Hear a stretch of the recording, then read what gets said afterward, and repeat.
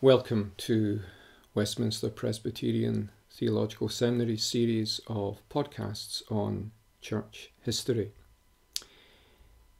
Perhaps, and perhaps even probably, the most significant figure in relation to the Christian church in the 18th century was Jonathan Edwards, still widely regarded as the greatest theologian philosopher ever to have been produced by America. Edwards was born in 1703, dies 1758. Son of a faithful gospel minister, Timothy, he became noted and known when he joined his grandfather Solomon Stoddard in the significant church in Northampton, Massachusetts. Soon after, Edwards became the sole pastor after the death of his grandfather. And over the next years, Edwards, at the forefront of the mighty acts of God in the mid-1730s and then in the early years of the 1740s, Edwards was seen to be in the forefront of that theological, pastoral commitment to ministry that was a hallmark of the Puritan era a century or so before. Edwards was noted for many, many things, but one of his most enduring legacies to the church has been his writings, and in particular perhaps his writings that address the very heart of what the Christian faith is. Perhaps his most accessible and perhaps even his most enduring work is his work on the religious affections.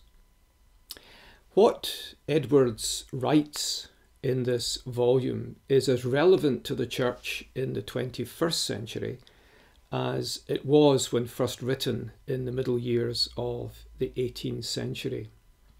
We live today in an age of evangelical declension, theological and moral, and the religious affections confront us with authentic biblical religion and summon us to recenter the believing life and the life of the church in the grace and glory of the Lord Jesus Christ.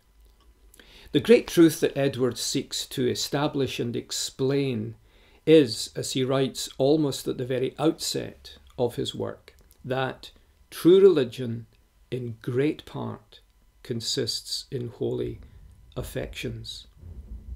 Now, it would be a huge mistake to think that Edwards was dismissing in any way or even disparaging the role of the intellect in true religion. Nothing could be further from the truth. Edwards well understood that God's saving truth addresses the whole man and the whole woman through their minds. But what he was deeply concerned to emphasize was that the reception of saving truth not only transforms a believer's thinking, it no less transforms and redirects their affections. A text that is very precious to Edwards is 1 Peter 2:7, to you who believe he is precious. For Edwards, true religion, as distinct from false or counterfeit religion, is authenticated not ultimately by mental assent to truth, however orthodox and evangelical, but by holy affections. Now, the qualifier holy is significant. Holy affections are affections that are the fruit of the Holy Spirit uniting the believer to Jesus Christ. They are the overflow of a life savingly invaded by the grace of God in Jesus Christ. Edwards was only too conscious in his own day that there were those in the church who said, "Lord, Lord," but who did not live lives that gave any credibility to their Christian profession. His treatise is an attempt to describe, if not define, the nature of true, that is biblical, God-honouring religion. God's honour requires it. The eternal good of sinners necessitates it. The background to Edward's treatise was the remarkable revivals or awakenings that had marked New England, in particular in the middle years of the 1730s and the early years of the 1740s. Similar revivals had touched parts of Scotland at the same time, most notably in Kilsyth and Cambuslang.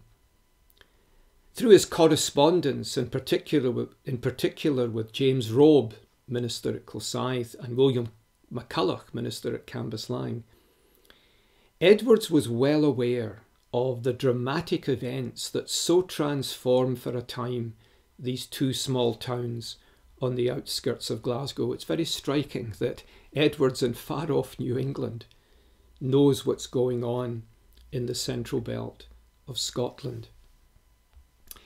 In a letter to James Robe, Edwards reveals his biblically sane approach to the dramatic experiences that marked both the revivals in Scotland and in New England. He wrote, "Many among us have been ready to think that all high raptures are divine.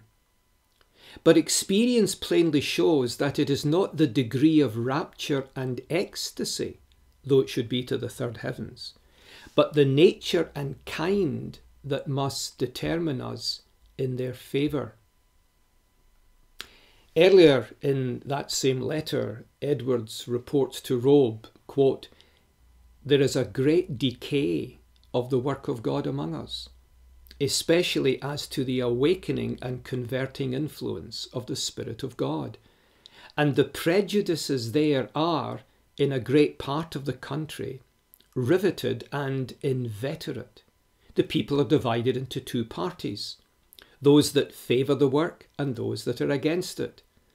And the distinction has long been growing more and more visible." Continues Edwards, "This is very much owing to imprudent management in the friends of the work, and a corrupt nature which Satan has found means to introduce, and our manifold sinful errors by which we have grieved and quenched the Holy Spirit." So Edward's work on the religious affections is in part then an attempt both to justify the revivals as authentic, genuine works of God, but also to subject the revivals to a reasonable and reasoned biblical critique. Edwards well understood that all that glitters is not necessarily gold. The Religious Affections was written against a background of controversy initiated in the main by a Boston minister, Charles Chauncy. Now Chauncy, who later taught universal salvation, was especially aggrieved by and opposed to the often extreme physical effects produced in some people awakened to their need of salvation through the preaching of men like Edwards and George Whitefield. Chauncy believed Christianity was calm, reasonable, careful, unenthusiastic. He acknowledged, at least initially, that awakened sinners might experience a measure of spiritual address. However, what he saw and heard in the 1742 Great Awakening deeply alarmed him. Chauncy wrote, "'Tis scarce imaginable what excesses and extravagances people were running into and even encouraged in. In the evening there is a screaming and shrieking to the greatest degree, and the persons thus affected are generally children, young people and women." Now Edwards does not dismiss out of hand Chauncy's criticisms of the revivals. He knew there had been experiential excesses.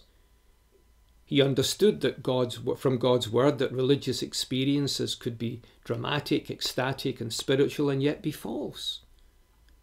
In every genuine work of God, Edwards well understood Satan is active, seeking to discredit, mock and oppose. In his letter to James Robe, Edwards acknowledges, It would have been better for us if all ministers here had taken care diligently to distinguish such joys and raised affections as were attended with deep humiliation, brokenness of heart, poverty of spirit, mourning for sin, solemnity of spirit, a trembling reverence towards God, tenderness of spirit, self-jealousy and fear, and great engagedness of heart after holiness of life, and a readiness to esteem others better than themselves. In our next podcast, we will continue to reflect on this great word of Edwards entitled The Religious Affections.